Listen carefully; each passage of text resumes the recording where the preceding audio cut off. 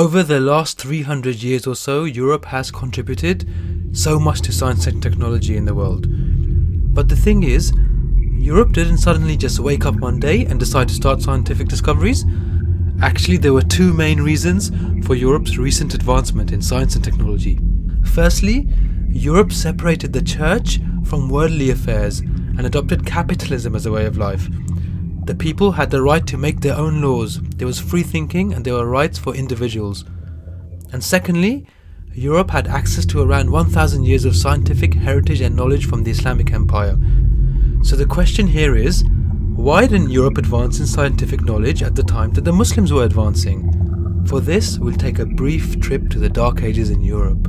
Now, Constantine chose Christianity as the religion of the Roman Empire in 325 CE, with the understanding that the leaders of the church and the leaders of the state can live together peacefully.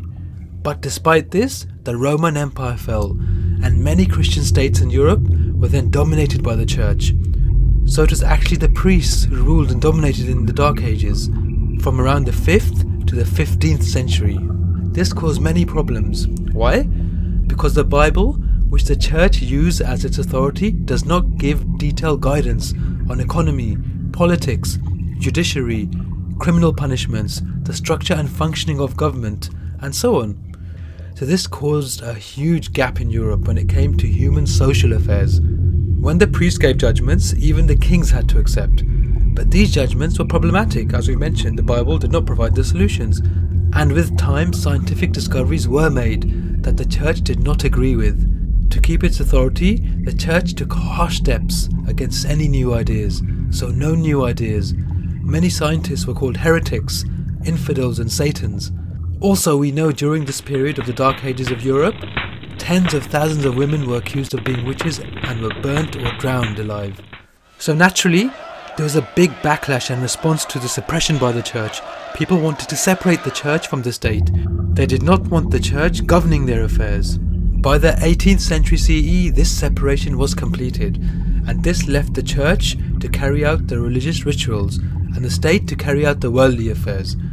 This also started the basis of capitalism, marking the beginning of the Enlightenment period in Europe that sparked the Industrial Revolution in Europe and the advancement of technology. But, and here's the thing, in the period of the Dark Ages of Europe, the Islamic society was flourishing. In fact, from 622 CE to 1924 CE, which is a period of Islamic rule, there were continual advances in science and technology amongst the Muslims, as we shall see in the coming episodes. What was happening differently in the Islamic world?